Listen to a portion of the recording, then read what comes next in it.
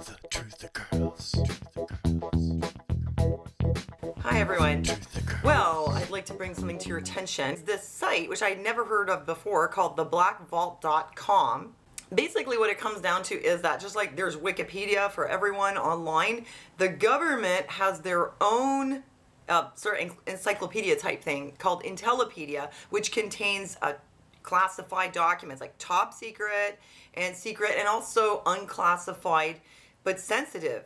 And people working for the government can access these different documents depending on their level of clearance. So what's interesting are the topics that are in there. And this site, the Black Vault, it's run by a guy called Mr. Greenwald. And what he has done is endeavored to obtain as many of these documents from the government, like from the NSA and such, by Freedom of Information Act requests. So he's been making these requests for years, and they're sending him whatever they can from the Intellipedia. So some of the topics covered here: Area 51, artificial intelligence, COINTELPRO is on the list, Echelon, there's a lot more, but I'm not going to mention all of them. Famous Freemasons, Freemason chat room, MK Ultra, remote viewing, Scientology is on the list, and UFOs. So let's take a look at what's actually in these entries. All the documents that he received, he has posted them online. So Area 51, this is the Nevada test site. What did they tell him about it? Well, really not much.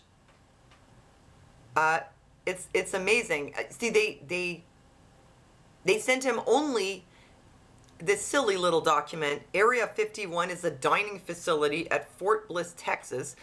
It is utilized mainly by 2nd Brigade, 1st Armored Division. Breakfast costs $2.45, lunch is $4.50. Like, so what? But it goes to show that whatever information they have on Area 51, it's all classified. So clearly they're hiding something if all they want to tell you is the price of breakfast at the dining facility. Okay, next, COINTELPRO.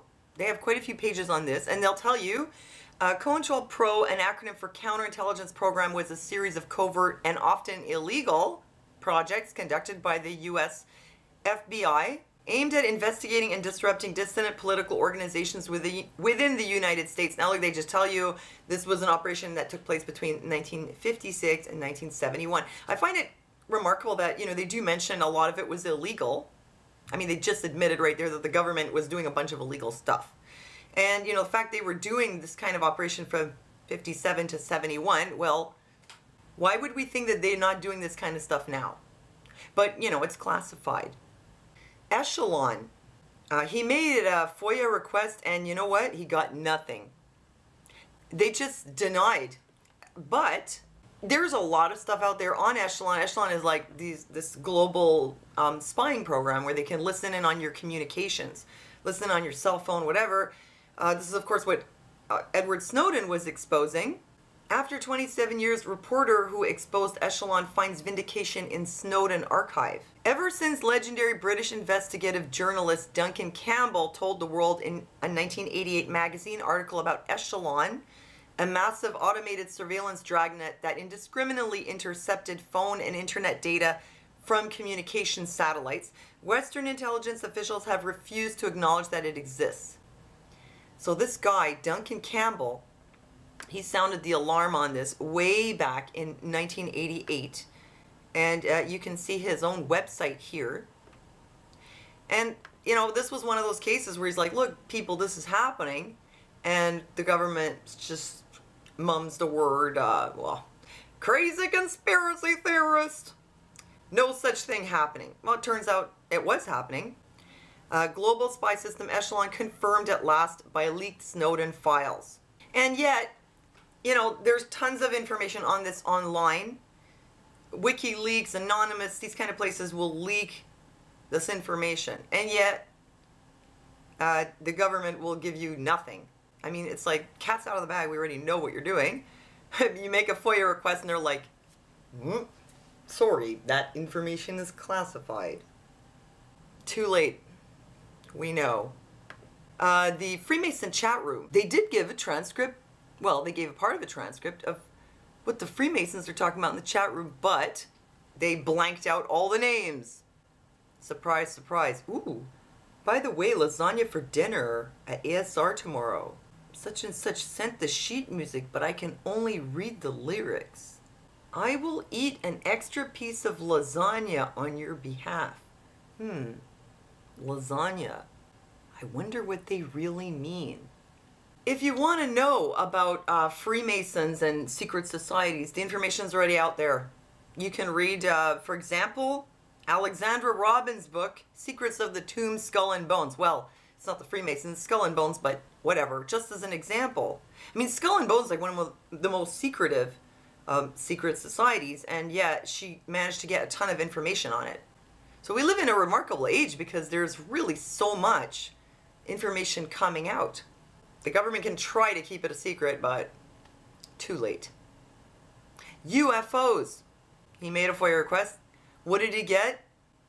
This picture of flying saucers? What, are you telling me these are real? Is the government admitting they're real? Looks like they're made out of paper. Paper plates. Is that all you got? Well, no need to worry because maybe Intellipedia won't give you the goods, but the truth really is out there. CIA releases thousands of declassified X-files on aliens, flying saucers, and other explained phenomena. Okay, a couple more. Entry on MK Ultra. MK Ultra is really no secret. Back in the 50s and 60s, right up at the Royal Victoria Hospital, they were doing MK Ultra experiments right here in Montreal where I live, using LSD, hypnosis, all kinds of drugs. It's far from being a secret. And you know, the entry they give you here on MK Ultra, it's really just the same thing that's on Wikipedia, the regular Wikipedia. If you want to know more detail about MK Ultra, I would recommend that you read Ann Diamond's book, My Cold War. And then you will know a lot about MK Ultra.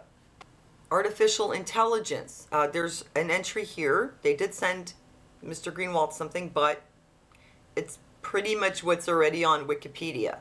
So, you know, he's making a good effort to put something out there. Well, what's cool about this is that even though the government isn't really giving Mr. Greenwald a whole ton of information that we haven't really heard, he's able to put all these topics on one page.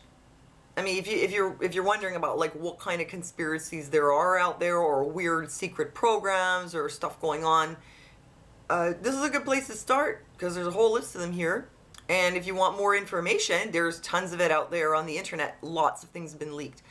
So, in summary, I didn't find anything on here that was new in terms of the actual information, but it's a cool site if you're looking for, you know, topics to check out. So that's it. Thank you for listening to me. Thanks for giving me a thumbs up, and I'll see you next time.